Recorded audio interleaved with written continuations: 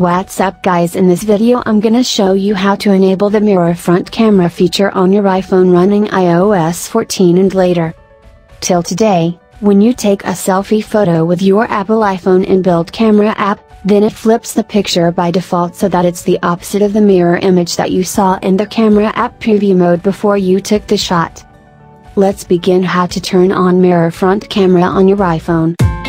Steps 1. Open the settings app on your iPhone. Step 2. Scroll down the screen and select the camera.